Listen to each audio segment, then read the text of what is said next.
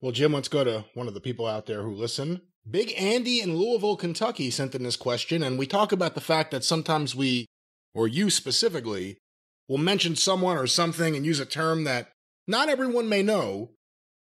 Here's Big Andy's question. Okay. I've been hearing the term spot show for almost 2 years now. Oh, good Lord. And while I understand what spots and shows are, I have not heard and am very curious as to what the actual definition of a spot show is. I was hoping you could update your new listeners on the meaning. Well, actually, that's like, what's the meaning of bread? But then, as you start thinking about it, they don't have spot shows anymore. So I guess the equivalent, if it was like, what's bread, the problem is they don't sell bread anymore. If you hadn't had bread available in 25 years, would people be asking what's bread? I guess they would. A spot show in wrestling, in the territories, there were basically two different kinds of house shows. There was your regular house shows in your regular towns that you ran every week or every 2 weeks or every month, whatever territory it was. If it was the Memphis territory, your regular weekly house shows were Memphis, Louisville, Evansville, Indiana, Nashville, Tennessee. Then various other times, other towns might have been weekly, Jackson, Tennessee, or whatever the case. In Florida, it would have been Tampa, Orlando, Miami Beach, Jacksonville, whatever the case. Spot shows were shows that were only run once a year, or once every 6 months, or once in a while. The little high school gyms, the smaller towns that weren't regular towns, that was a spot show because you went to the spot, had a show. I don't know how they exactly named it that, but a spot show was a house show that was in a smaller town or not a town that you regularly ran. And it was just to go make like a little personal appearance. And we've talked about these spot shows in some territories. You'd go to a little high school gym or a school gym somewhere or a rec center, and there would be more people in that building than there would be in the population of that particular town because they would come from all over if you were out in the woods. That's a spot show. That's why, again, you had to learn in the territory days to work two different kinds of matches at least, because you had your house show match where you're in the big town, you're coming back in 2 weeks with a return match, you got to hit the finish, you got thousands of people there, you have to fucking be on your toes. On a spot show, the people are just glad to see you in person. They don't see anybody else from television in Dungannon, Virginia, or Clarefield, Tennessee. I went to Smoky Mountain Wrestling. I saw Knoxville. I saw Johnson City. When I went to Lenoir, North Carolina, is that a spot show? Lenoir was kind of a spot show. We would run Lenoir 2 or 3 times a year, Lenoir or Morganton, one or the other, because we had a small TV station, WHKY TV 14 in Hickory. It's now Hickory, North Carolina, that is. Like everybody knows where Hickory is. It's now some kind of news or weather station on full cable coverage in Charlotte. But at the time, it was a low-power independent in Hickory. So we would run a few times a year off of that. So it's kind of not really one or the other. But if you went to, again, Wise, Virginia, or Sneedville, Tennessee, or Everett, Kentucky, that was a spot show. And that was purely, again, the match. The people see you in person. You got a lot of kids, so you're not going to be trying to, commit mayhem and have a lot of blood and chair shots and everything. You're having crowd-pleasing, entertaining matches where the babyface goes over usually in the end. And that's a spot show.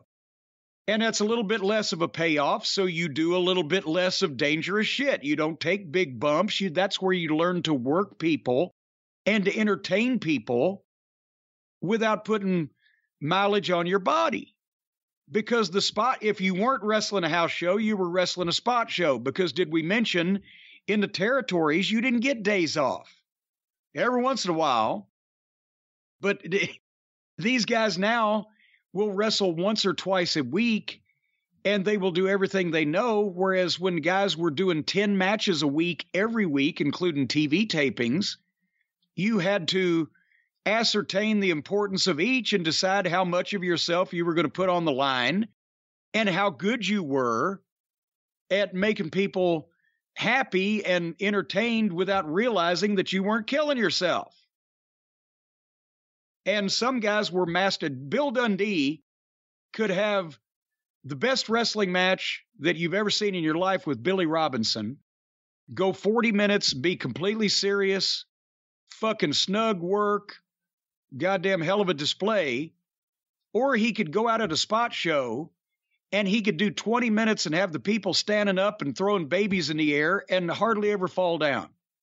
Because, of course, now the heels are taking plenty of bumps, but it's two different kinds of thing. But that's a spot show, a smaller town that's run irregularly and is basically there to fill in your schedule in between the regular towns where you make the most of your money. And I guess to put it in modern terms, when you say there are no more spot shows, when you run barely any house shows at all, clearly there would be no spot shows because you run house shows. Yeah, now everything is just a show of some description, because even if you're in a little small high school gym somewhere, that's the only show you're running that month. That ain't a spot show, that's your show. And there are really no such thing as spot shows anymore. Maybe Joe Kazana might be running them down in South Tennessee because he's old school, but the idea of a spot show was that the local football team at the high school needs new uniforms. So the booster club calls the wrestling promotion, says, can you bring a show here live to our school to raise money for our uniforms? And the sponsor group gets 25% of the gate and the food and drink concession, and in return provides the building rent-free and all of the local advertising for free.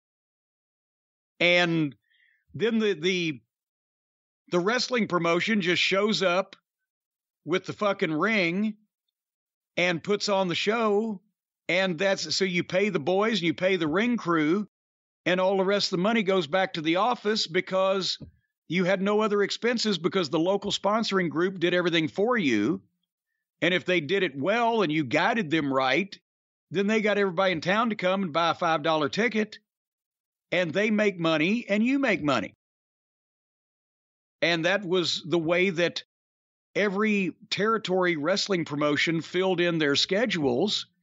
And in some cases, like I mentioned, it could be a death of 1,000 miseries where you show up at some place in the middle of nowhere and you got 72 people there, or it could be in Bogalusa,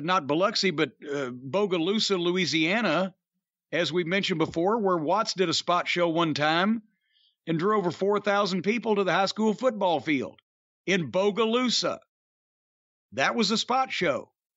By God, the Mid-South Wrestling carted home somewhere around $20-something thousand that night. So it just depends.